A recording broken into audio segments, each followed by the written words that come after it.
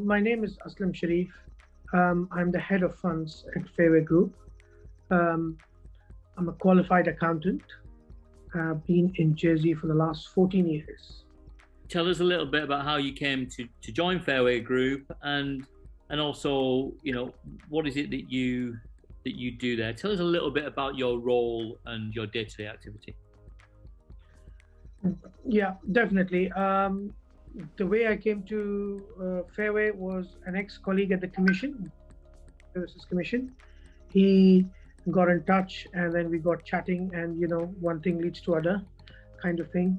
And here I am, 6 months already. In terms of the day-to-day of funds, obviously, for a non-financial person, the way I explain what a fund is and what we do is it's a group of people coming together and investing in a group of assets. And these are the people who have the money. They go to the people with the brain, and they hire people who can run around and do those things for them. So we are the people who can run around and do the stuff. The people with the brain could be the investment manager. The people with the money is obviously the investors. So that's what we do. What do we do on a day-to-day job, right from the initiation and the launch of these structures to continuously administrating them, monitoring, regulatory filing, and then buying and selling of assets within those structures. And then the money comes back, we redistribute it back to the investors, and the cycle continues. Yeah, good answer. Tell me a little bit about your background, where you've worked previously, and tell me a little bit about your work with the Commission, and on what if you want to lead into how important the Jersey PLC is to Fairway and to companies within that jurisdiction. Surely.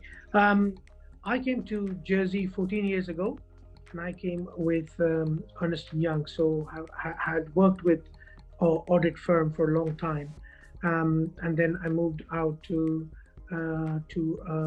local trust company where I ran their funds division, and then I joined the Commission, where I worked 3 years, nearly 3 years. And during my time at the Commission, I got a view of the Jersey PLC.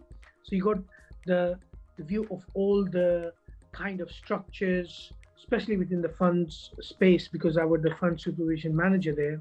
So not only I had to go out and do the visits and talk to the stakeholders, but also you can get a quick temperature check of what good looks like, what not so good looks like, what are the trends in the industry, what sort of new business is coming through the door. And during my time at the Commission, I visited nearly 32 businesses on the island, which is very fortunate because of my audit background. I think I hit the ground running pretty much. So after that, I was a bit kind of wary about which business I could join and not join, because once you see all of the range, then you start thinking, oh my God, what will the next business look like?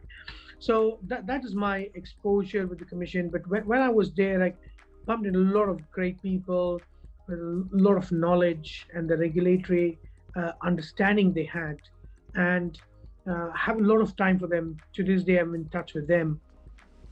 But they do so much work behind the scenes to keep the machinery going, the regulatory machinery going, right from dealing with the Commission, dealing with the government, dealing with Moneyval and the stakeholders, so on and so forth, consultations left, right, and center, legislation changes, international legislation requirements, so on and so forth. So I do have a lot of time for my ex-JFSC colleagues. Fantastic! What a great what a great answer. And I think it do like you say, it just gives you that backdrop and could really hold you in good stead in your current role. Just let's look at this current role and look at what Fairway brings to the table versus other companies that are out there. Why would somebody pick Fairway when it comes to funds and investments? Why would someone pick you guys? We have a niche in the market where we are in existence for the last 20 years as a company. We are owned predominantly by two individuals who to this very day come to work. So we are owner managed, unlike others who have been acquired by private equity. So for us, it's more about the service and the day-to-day kind of bespoke relationship with our clients. And we are not saying that all clients will love us. We say, I think it's horses for courses.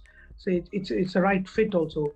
When a promoter goes out and looks for fund administrator, they're not only like one criteria it goes by. There are a lot of factors from the ownership to the technological advancements to the regulatory exposure to the preference or past experiences.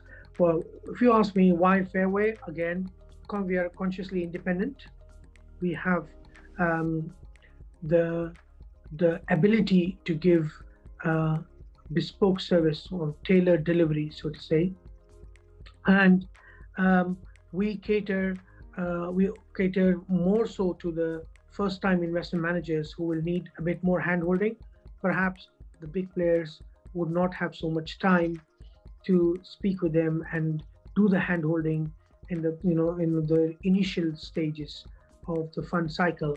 And with my background of the audit and the commission exposure, and also running a fund services team, I think I have that perspective and an understanding of what are the expectations of the regulator, what are the expectations of the market, the auditor, so on and so forth, and then making a promoter who probably has not so much understanding with how the whole life cycle of a fund, the jurisdictional understanding and the expectations of regulator, perhaps well placed to offer that service.